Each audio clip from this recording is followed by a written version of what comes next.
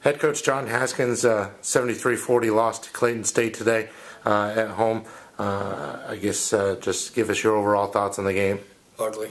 I've heard of been manhandled. We were kind of woman-handled. I thought they were stronger. They were more aggressive. They were more experienced. They executed better. I mean, all of the above. I just, our youth showed, I thought, today. Jasmine Kemp struggled, and we count on her for a lot of scoring, and she probably had the poorest game she's had since she's been a player here at Pembroke. I thought Kiara Haney played hard and had a pretty good game. I think she had 14 points and 10 rebounds. Got some open looks in the first half and couldn't score, and just didn't execute very well and weren't aggressive enough against their zone. And then, they made shots against us. And I thought our defense was solid at times, and then I thought at times we weren't very good defensively. So just an overall whipping.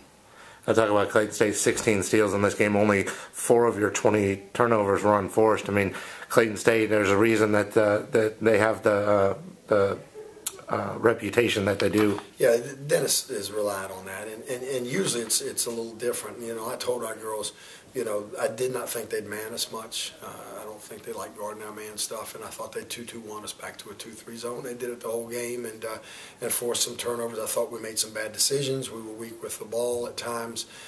And again, I think 9 of our turnovers were by 2 freshman guards, and it's just inexperience and not being quite strong enough and not being quite confident enough to know what the reads are and what you're supposed to do with the basketball. So it's a learning experience. They're seeing things that they didn't necessarily see in high school, the kind of pressure and the kind of athletic ability and quickness. Short turnaround again. Come back on Monday, play Montevallo here at home. Talk about the Falcons. Well, I think first of all, short turnaround's good. When you had a game like we did today, you want to get back out there and you want to get a chance to play again. Beverly's probably the best post player in the league. They've got an athletic team, but she's the one that makes them go. She can score inside, she can score outside, she can offensive rebound, shoots a 3 a little bit, puts it on deck. So that's kind of the focus on their team. They've got some good athletes around her. So very athletic team. Will have our work cut out for us.